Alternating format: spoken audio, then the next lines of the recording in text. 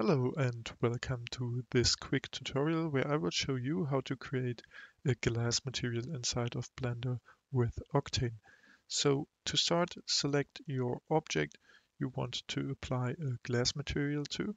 In my case, it is this object, it is selected.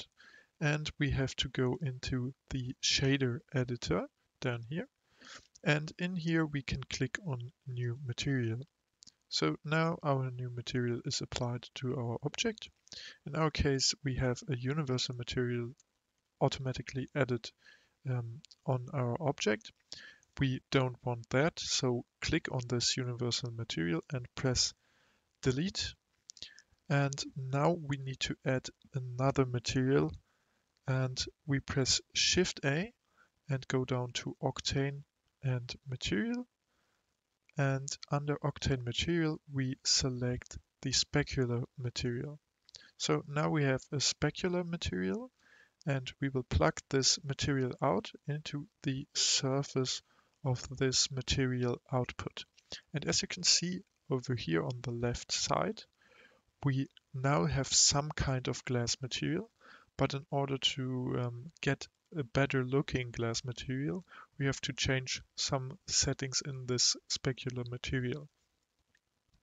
So go down to fake shadows and tick that. It looks much better now.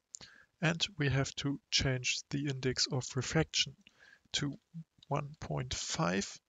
Depending on what type of glass you want, you can play a little bit around with that and maybe take a little bit of research in order to get the right value for your material.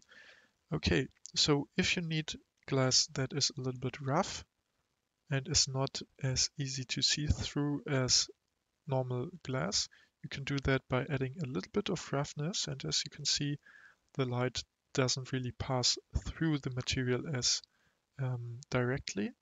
So that's that. And for changing the color of your glass material, don't use the reflection material color over here. Use the transmission color over here. So if we want orange glass, we can get that. Or if we want blue glass, we can get that too. That's it for this tutorial. If you were able to follow along and if this video helped you, please consider leaving a like and subscribe. See you next time.